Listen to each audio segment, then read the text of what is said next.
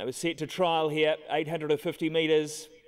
Gates crash open, they're off and racing, and straight back to the tail, the Animal Kingdom gelding with Beau Jest to line up front. Master Craftsman Philly poking ahead in front from Ottavio, and the Red Giant gelding is pressing forward around these and is keen to get on with the job. On the inside, the Casino Prince.